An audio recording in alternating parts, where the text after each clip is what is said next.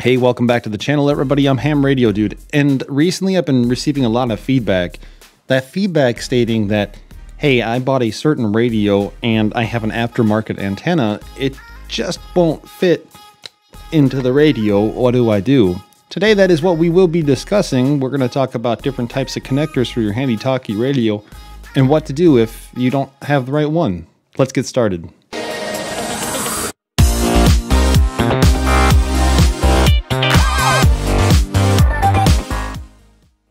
In this episode, I will make a couple of assumptions, and the first one being that when you watch this video, you need to know from the start everything about a connector. And we're going to start then as you purchased your first radio, a Baofeng UV5R, for example. And what happens is you have the antenna and you have the radio. Well, the thing about the antenna and the radio is they're connected typically using what they would call SMA ports. If you're curious about what SMA stands for, it stands for Sub-Miniature Version A. It was created as a coaxial connector type in the 1960s, and it should be good for up to 18 gigahertz. And I say typically because most if not every modern day handy-talkie radio will be a SMA connector. Now there's a SMA female and an SMA male port. So the SMA male goes into the SMA female. It's like high school class all over again. So for the demonstration purposes, on this Baofeng UV5R, you have an SMA male port and it goes into an SMA female. Again, SMA male on the Baofeng, there's a pin sticking out. SMA female on the antenna, there's a hole inside.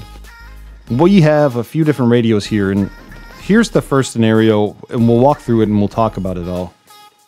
Your Baofeng radio, maybe you had an aftermarket antenna on it, and it was a UV5R, and you had this Nagoya antenna or fake Nagoya antenna on here. Everything was good. You liked the distance on this thing. This thing did a really good job, but now you've upgraded to a more expensive radio. Maybe it's a yeasu, maybe it's another Baofeng, because I've heard these are now shipping with SMA female ports. Now this one's an SMA male, but to mimic upgrading, we have this SMA female port on a yeasu radio. And then when we try to go plug in our aftermarket antenna, no such luck, female to female, it doesn't fit. So we need a connector, and there are a lot of connectors out there. We'll go over some of these here in just a second.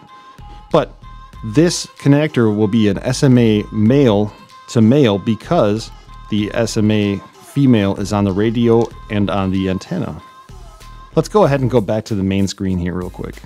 And as we're discussing using a connector that connects male to male, I want to make the note that this is kind of in my opinion, a poor solution. First of all, if you're buying an inexpensive radio like a Baofeng, maybe you don't want to buy the highest quality connectors, and that's typically fine, but just know that these connectors might not last a long time depending on how poorly they were made, which means you'd have to buy more connectors. And realistically, you can go out and find yourself something like a retevis antenna here, which, by the way, I made a contact at like 90 miles on 2 meters with this. So you figure out the math. But back to this here. This is a solution that I think over time you're going to see like there's a little swaying here. Part of it is because this antenna is maybe a little loose, but not really.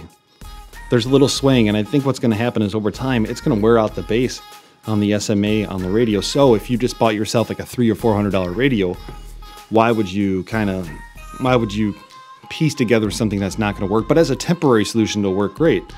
I would just, of course, recommend that you go out and you find some kind of antenna that fits nice on the radio. Again, you might spend $5 or $4 on an SMA connector to connect your old antenna, or you might just find that, hey, a $7 antenna might do you well. But what if you want to plug this into a different antenna? For example, you wanted to go your handy-talkie radio up to a house antenna. Well, there's a solution for that as well. Now, let's suppose that the antenna that goes to your house was an antenna that was ran with what they call PL259 cable. Sorry about that, PL259 connector. And PL259, it's like this. PL stands for, like, for example, plug, and then 259 is a connector type. So maybe at the other end it goes into the antenna, but here, you're trying to get, a radio in, and that's obviously not going to work. Don't even try that. But more importantly, what do? Well, you find yourself that connector that goes SMA, and in this case, you need an SMA male connector to go in here. So SMA male to SO or socket 239. Now you might be hearing PL259 and SO239 and hitting your head against a wall wondering why don't they just name them the same number? And allegedly these were the original part numbers for the military. So PL259 was a part number and SO239 was a part number, and they just kind of stuck. You have your SMA male that goes into your SO239, and then you can plug your PL259 into it, which again goes out to your antenna or wherever it might go. And even with this, again, you're going to have a lot of weight and pressure on the base of this radio or this connector. And if you wanted to alleviate that a little bit, you could use something like, in this case, this is SO239, but you could use like a PL259 to SMA male cable like you would see here. And I'll link one of those below as well.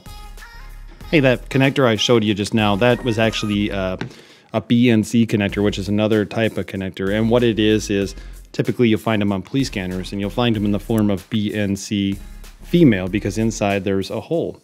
So if you wanted to, the same concept would apply. You can go BNC male because it has a little plug in the middle, and you could screw it into your scanner, and then you can go out to your antenna. The cable I thought I was showing you on video was this one here, which is again a SO239 because there's nothing in the middle but a hole, and then that goes to SMA male. There's tons of different connectors. There's BNC connectors and everything like that too.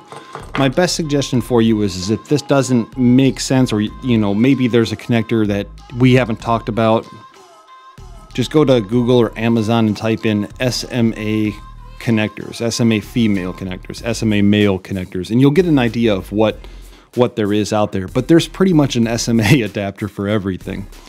So with that, my best suggestion for you is if you have an antenna that doesn't fit into your current radio, I probably wouldn't get the connector if it's a permanent solution. I would probably just look for a new antenna. I'll link you some antennas below.